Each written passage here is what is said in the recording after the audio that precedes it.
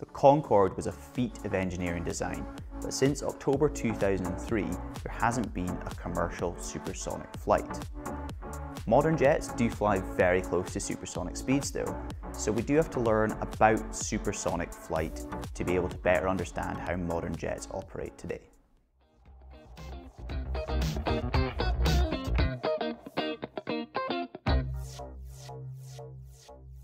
Hi, I'm Grant and welcome to Class 20 in the Principles of Flight series.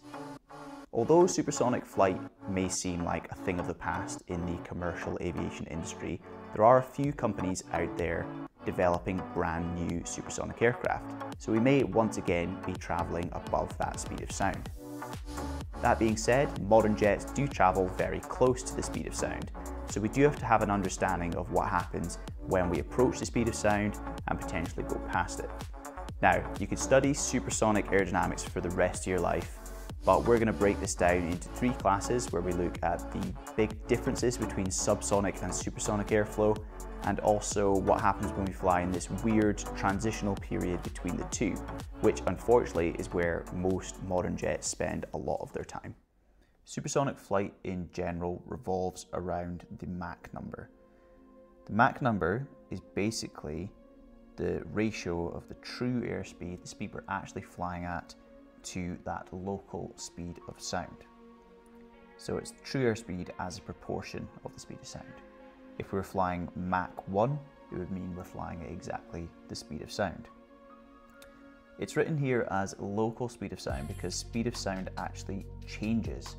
You might remember from physics lessons in school that it's around 340 meters per second, but it actually varies according to the absolute temperature.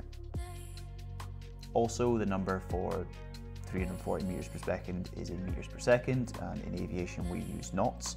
We therefore use a different equation when finding out the local speed of sound. We use this one down here. So the local speed of sound, which is sometimes given the symbol A, is 39 times the square root of the temperature in Kelvin. So a quick example of when you would use something like this. It would be a fantastic question if it came up in the exam. What is the local speed of sound at 30,000 feet in the ISA standard atmosphere? So let's just calculate that. Our formula, LSS, equals 39 times square root Kelvin temperature. Okay, so ISA atmosphere is 15 degrees Celsius at sea level. If we add 273 to that, we'll get the temperature in Kelvin. So at sea level, we have a temperature of 288 degrees Kelvin. That's our starting point. And our lapse rate, our temperature reduction as we go up, is 1.98 degrees per 1,000 feet. So how much do we reduce in temperature in 30,000 feet? What's 30 times 1.98, which equals 59.4 degrees. So 288 minus 59.4 will give us our absolute temperature at 30,000 feet, and that is 228.6 degrees Kelvin at 30,000 feet. Plug the numbers into the equation and we should get an answer for our local speed of sound. So our local speed of sound, once we've done all that in the calculator, is 589.7 knots. Just remember to convert to Kelvin and you'll be in for a nice easy question if it comes up in your exam.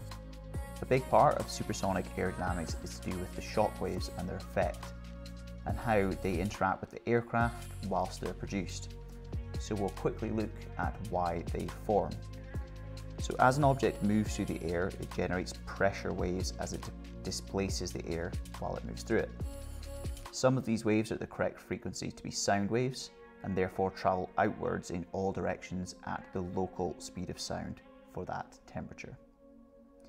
As the object accelerates towards the local speed of sound, or Mach 1, it starts to catch up with its own waves that it's forming, and it forms new waves on top of the old ones, and these waves combine to form a large combined wave in front of the object, which is known as a bow shock wave. A bow shock wave will form on blunt objects travelling through the air like a cannonball or something else round. The large combined shock wave is very high in pressure and generates a lot of heat, using a lot of energy as it does so. So it has to take that energy from somewhere, it takes it from the object, and that manifests itself as the object feeling lots of drag due to this bow shock wave. If we sharpen the object instead of having a blunt one, a different type of shockwave is formed, this oblique shockwave. This is because the waves are more angled and the shockwave will attach itself to the object at the leading edge, which means it forms this different, more pointy shape. This more pointy shape is much lower in drag, and it's a reason why you see lots of pointy, sharp bits on supersonic aircraft. While modern commercial jets don't fly supersonic, aka above Mach 1, they do fly pretty close and can cause another third type of shockwave. So if you consider an aerofoil with air flowing over it at Mach 0.8 for instance, this is what you call the Mach free stream, or MFS. We know that an airfoil works by accelerating air over the top surface to make an area of low pressure, and that generates lift. This means that the airflow over the upper surface is actually flowing faster than the free stream Mach number. If the aerofoil accelerates the air enough, it can exceed Mach 1. This will happen at the thickest point where the air is getting accelerated the most. When it exceeds Mach 1, it generates what's called a normal shockwave. The speed that this normal shockwave forms at is known as the critical Mach number. So your critical Mach number is defined as the free stream Mach number that results in any local Mach number exceeding Mach 1.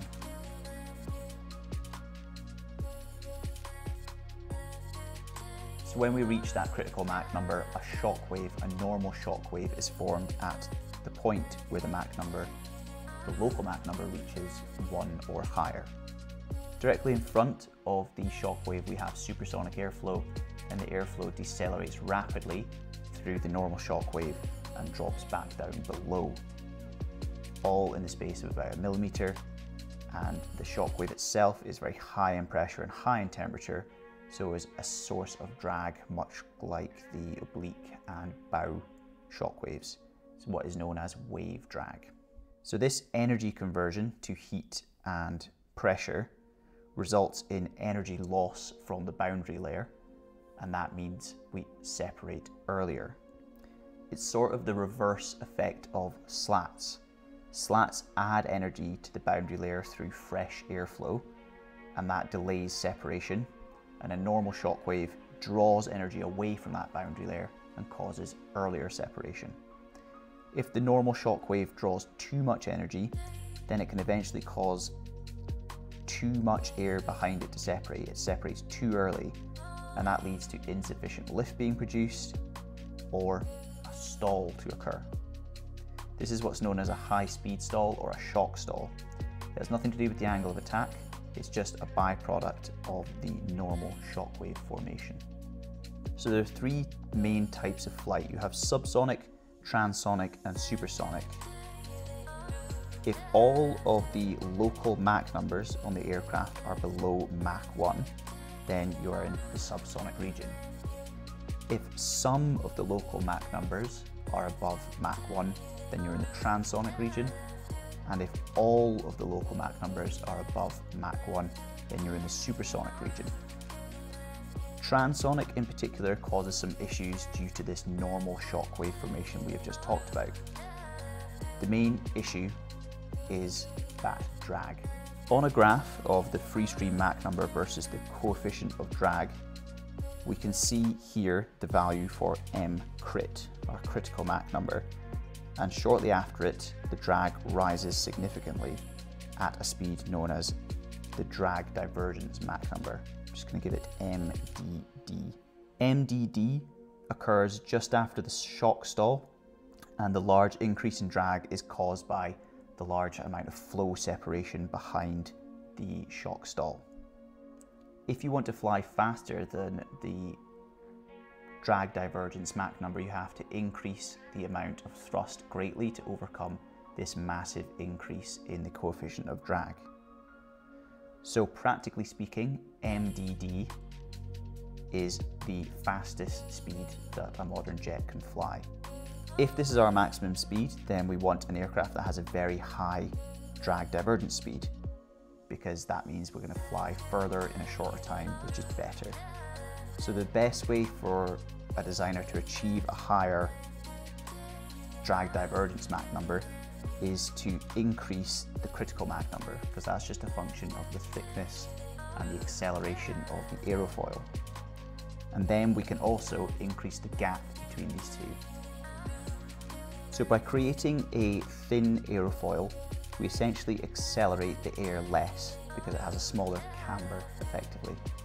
This means that we reach a higher forward speed before the local Mach number goes above Mach 1. So we're pushing our value for critical Mach number up to about here.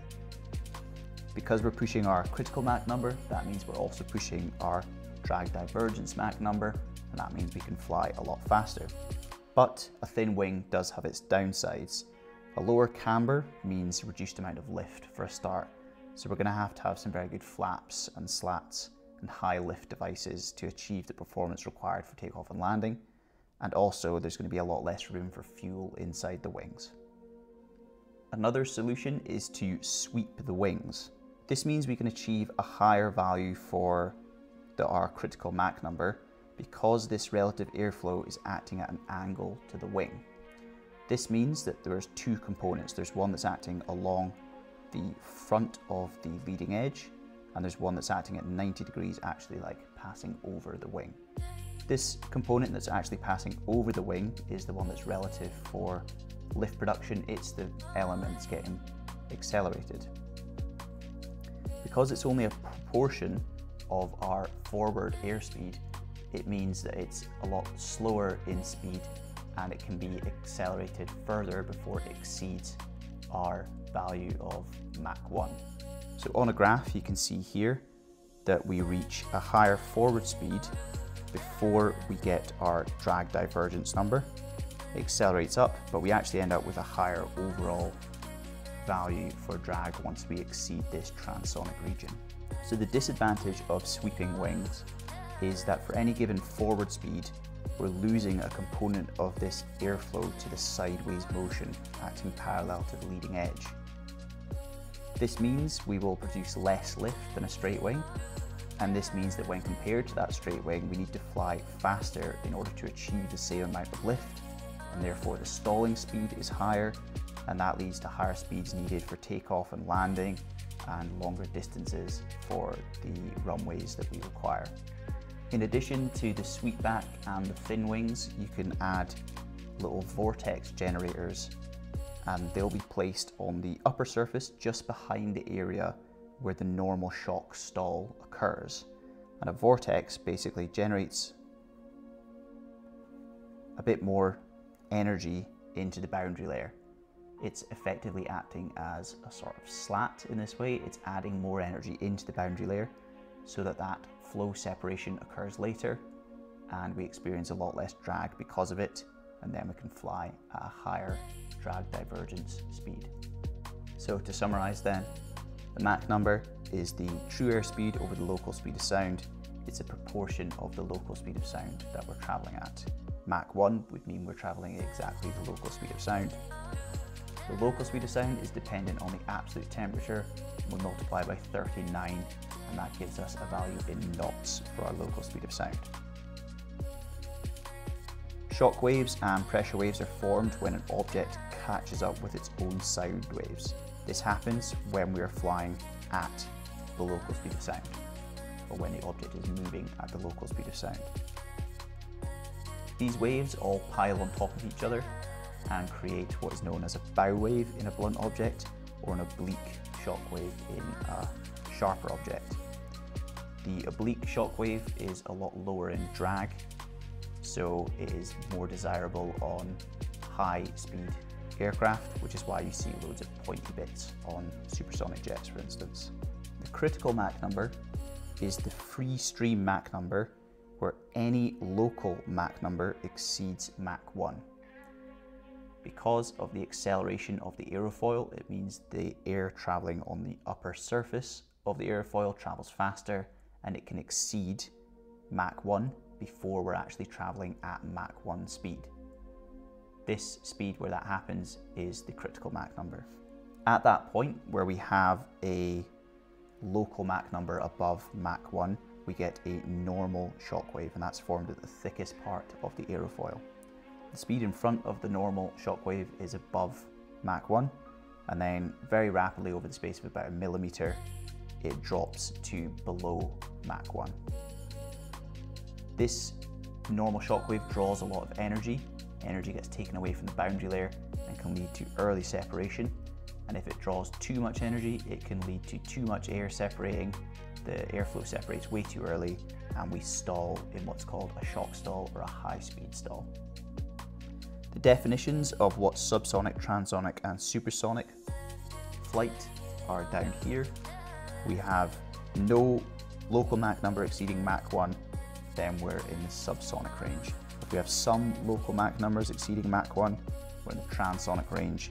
And if we have all of the local Mach numbers exceeding Mach 1, then we're in the supersonic range.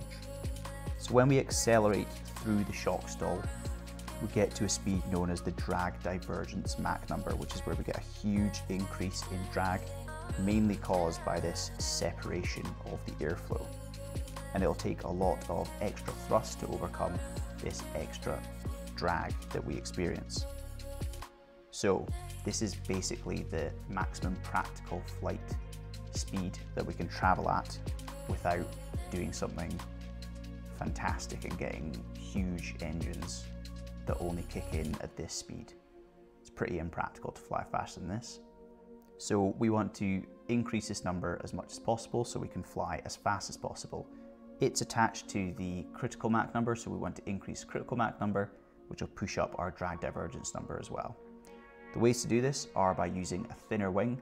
The thinner wing won't accelerate the air as much over the top, so you can get to a higher value for M crit before you get to a local Mach number that's above Mach 1. Thin wings are impractical though because they produce less lift. You've got to use loads of flaps and slats, and you can't store that much fuel in the wings. Another solution is to sweep back the wings. This means that your relative airflow hits the sweep of the wing at an angle, and only part of the relative airflow travels in the direction that is needed to generate the lift. Only that part is accelerated, and that means that you travel further forward, and that means you can achieve a higher forward speed before that individual component is accelerated beyond Mach 1. You can enhance both of those designs with vortex generators, which form little vortices that add back in to the boundary layer and delay the separation.